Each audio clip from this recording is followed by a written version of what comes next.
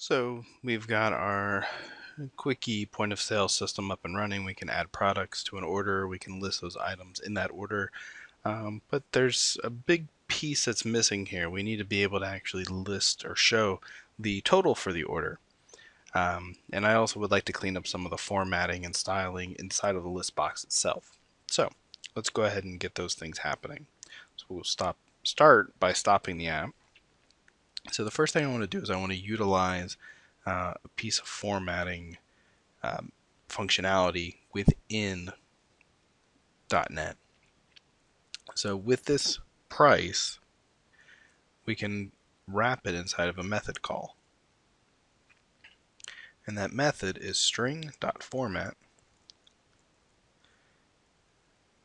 curly bracket, or I'm sorry, parenthesis, quote, curly bracket 0:C, close curly bracket, close quote, comma, and then you use our price variable, and then close parenthesis.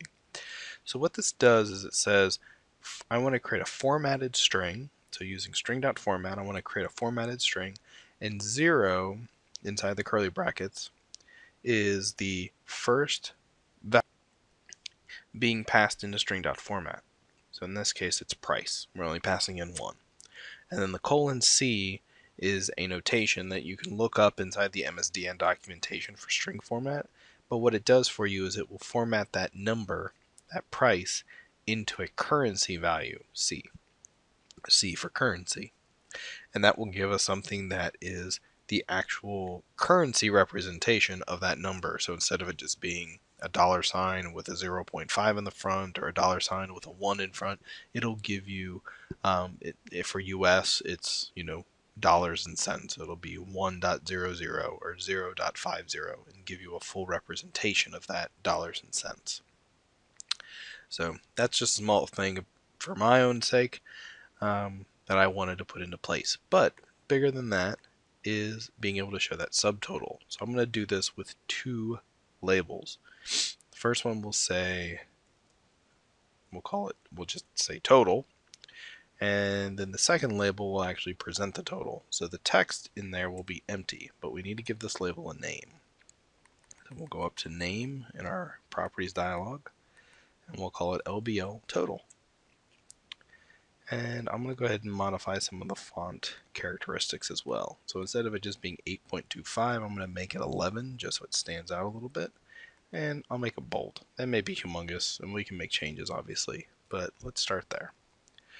So we've got our drop point for our total, but first, how do we get that total? So we can do it a few ways. We're looping through all of these items in the sales order and we're adding them to the list. So as part of that, we could go through and say, keep track of the order total and do all that math and then represent that total for the order. And that's all well and good, and that's definitely a way that can be done. But I'd like to encapsulate that order summing functionality within the sales order model itself. So that way, if that changes, I don't have to go back to this form and any other form and change how that order is totaled. Instead, the sales order does that work and knows that logic, and I always have to just go to one place to change it. So to do that, I'm going to create a method or a function, and that method will be public, and it will return a float, right, which is a kind of a money value, and we'll call it, the method name will be calculate total. And the parentheses designate this as a method. So we'll end it with parentheses. We're not passing any values in. If we were, they would go in the parentheses. And then we have curly brackets. So the goal here is to return some number. Now to do this, we need to loop through items, capture the unit price times quantity, and add it to the total. Or to, not it, we need to add it to a total variable. So we need some sort of variable.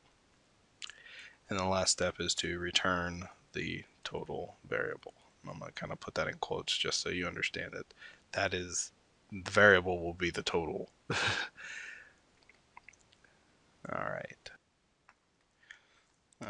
So let's start out by creating that total variable. So I'm going to declare my variables up here. So I'll have float total, and we'll set that equal to 0. And then we'll set up our loop. So this loop will be another for loop. So int I equals 0, semicolon, while I is less than items.count. And then we'll do I plus plus. And we'll do that capture step inside of here. So we'll say the total plus equals, so we'll take whatever is currently in total, and we're going to add something new to it. And what we'll take is items.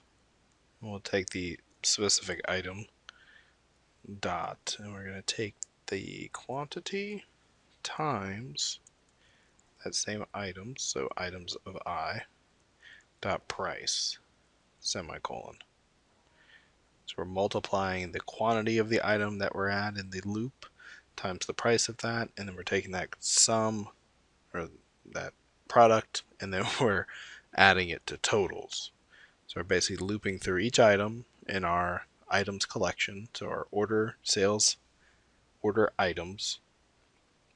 We're looping through that list, and we're taking the quantity of each item times its price, getting that total, and then taking that number and putting it into the overall sales order total. And then the final step is to return our total variable, so return total. Now, there's a lot going on in here, and I know I kind of talked through it, but let me kind of go back and recap. So we created a function called calculate total. Your function has two parts to it that you have to keep in mind. There's the return type, which is on the left side of the name, and in this case it's a float. So we're returning a float. So whatever that data type is, then that is the variable that we need to be returning back is of that same type. Or it needs to be a descendant of that type. So if you're using inheritance. If there were any values that we were passing in, we would have them in between the parentheses, and they would be comma separated with type, comma, variable name, comma, the second type, comma, or second type and variable name. So you'll see those in later examples. But then here we created a local variable called total, and it is a float, so this is eventually going to be our return value, and we default it to 0. And then what we do is we set up a loop, and we loop through all of those sales order items, and we're going through one item at a time. And as we go through, we grab that item. So items of I is how this is read or described. So basically we take I, our loop counter, and we go through each item in our items collection, and we grab the quantity and the price of those, and we multiply them together so we can figure out what the total cost for that item is. And then we take that and add it to total, which is to represent the order total. So then that total variable, once we looped all the way through all of these, that order total then is returned as the calculated total for this entire order. So now that we have that functionality in place, we can take order or calculate total, and we can jump back to our form. And after we basically dump all of our order items, the last step we can have here is LBL total dot text equals, and I'm going to use that string dot format again, and we'll do another 0:C with the curly brackets, comma, and then this will be order dot calculate total. So the way that this is going to work is it's kind of a inverted chain. Is the first thing that happens is the order.calculate total method gets called.